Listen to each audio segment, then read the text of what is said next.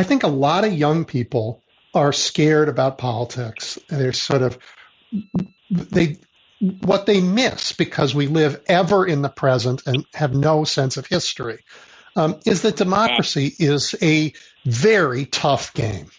And that if you care about your country, you care about your community, you stand up, you run for something, but you're going to have to fight.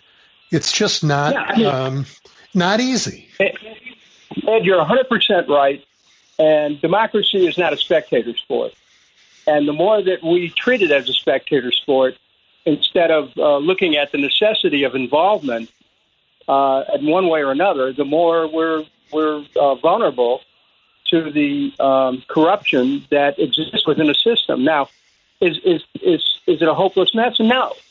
See, I'm still an idealist. After all this, I am too, and I've lived around the world in countries that aren't democracies, and for all our inconsistencies and our bruises and our second guessing ourselves, I think it's a phenomenal system of government, better than any of the others that I've been around, no matter how orderly the others seem. Yeah, I'm with you on that.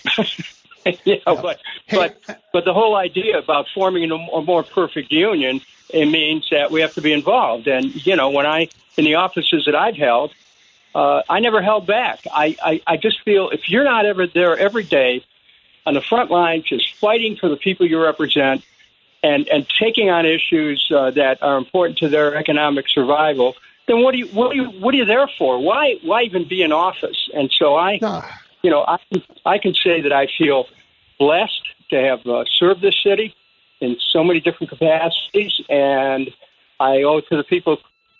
When I held that whatever position I held, I kept the faith, and I didn't spread it lightly either.